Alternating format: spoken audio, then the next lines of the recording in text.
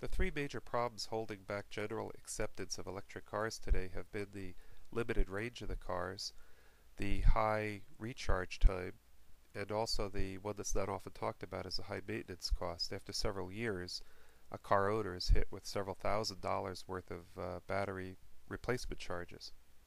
However, if the car owner did not own the battery, but instead it was owned by a battery company, these problems would be eliminated, or minimized in the case of the maintenance, which you'd still pay for. But there'd be no recharge time because you would just exchange your battery for a new, fresh battery, and there'd be no range limitation as long as you stayed within the range of one of these stations, which you have to do today anyway with gas stations.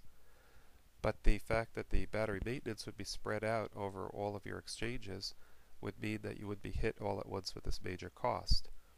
The advantages too would be that the maintenance would be centralized to a central location by the battery company. It could be done very efficiently, and the charging stations would be in a very efficient position because they could have a very high quality charger and choose the method by which they obtain their power, giving many options in that area.